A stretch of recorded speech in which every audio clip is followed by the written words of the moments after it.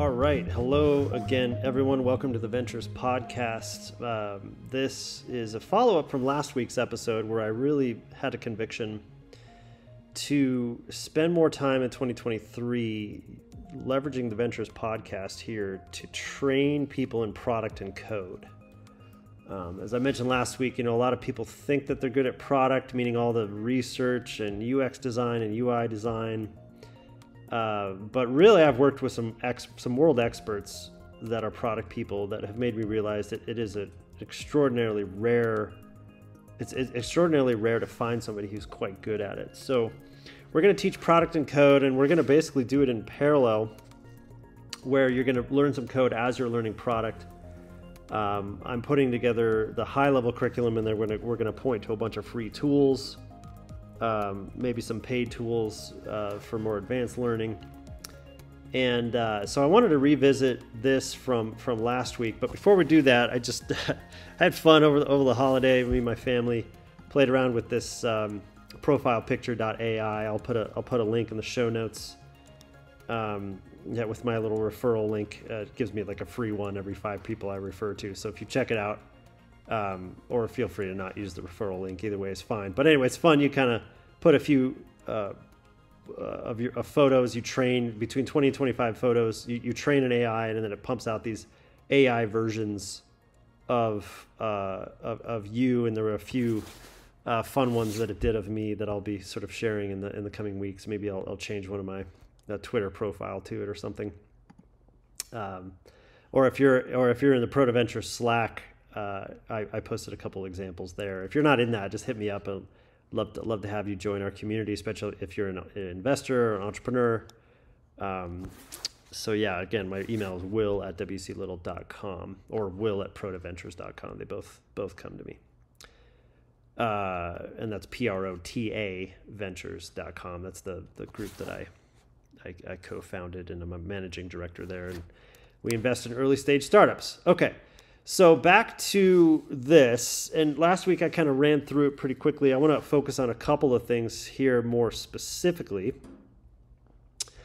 When you type in domain.com or example.com or google.com or whatever into a web browser, it first, this little arrow here, and again, if you're just listening to this, you can click on the link in the show notes to go watch this video because I'm sharing my screen here.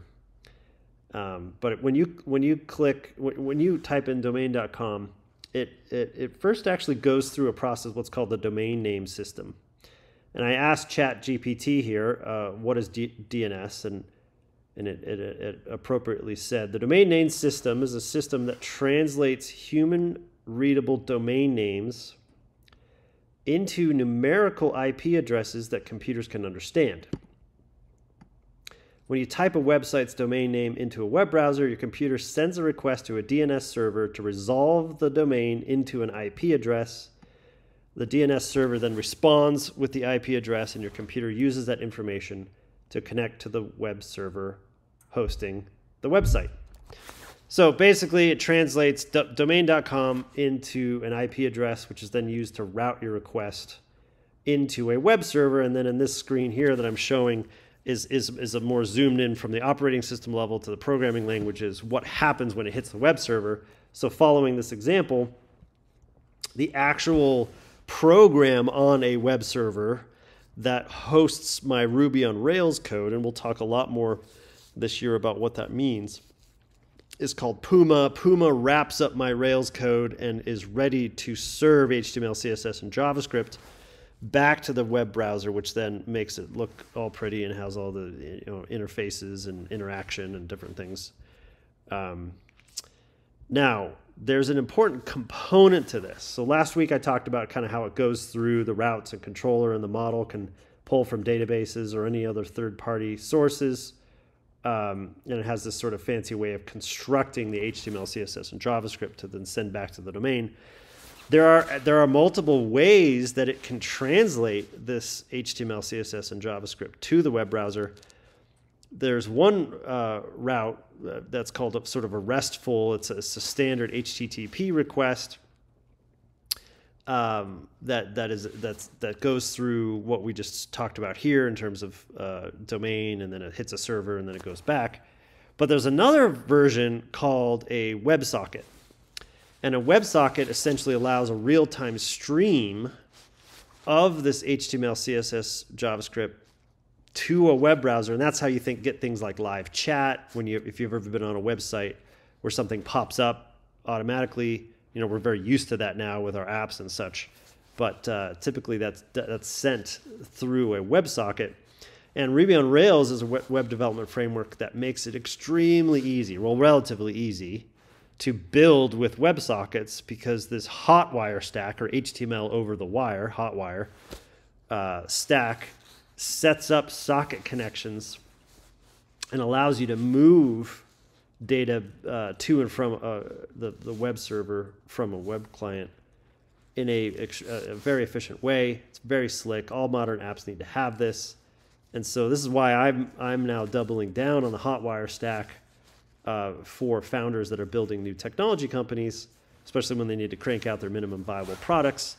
Because my overall thesis is that it's better to learn web development stack like Ruby on Rails in conjunction with our AI overlords. ChatGPT, GPT-4 is coming out. I think that it's going to become extreme. Like, in addition to all of us having our AI profile pictures, you're going to be able to quickly get a logo, quickly get a bunch of templates, UI components, and then use those components to put together a quick web application. Yes, I think essentially low-code, no-code tools will get better and better, but also the web development from the other angle, the web development tools will get better and better. And so you're going to have to essentially have low-code, no-code meet the build from scratch web development frameworks like Ruby on Rails, and it's going to become faster and faster and more elegant to build your own web applications.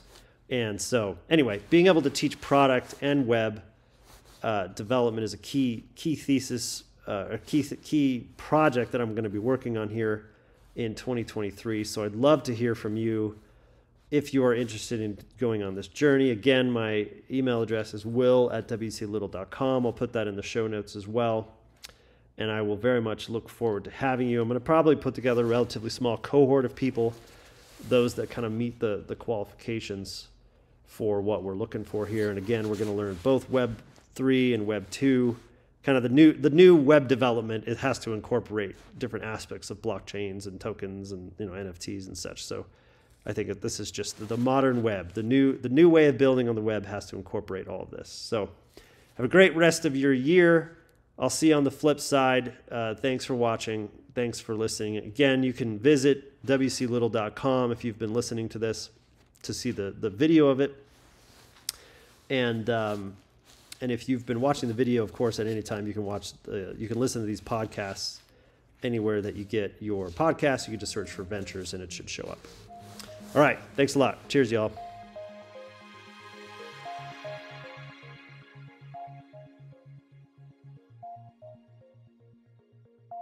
All right, a couple quick things before you go. Number one, I have a general newsletter where I write about technology and startups and health science and teaching people to code. And I write about a variety of different subjects that we talk about on this show. So if you go to wclittle.com, there you'll be able to subscribe, and you'll also be able to subscribe to particular topics. If you're just interested in one or a few of them, you'll be notified right when I publish new content in those areas.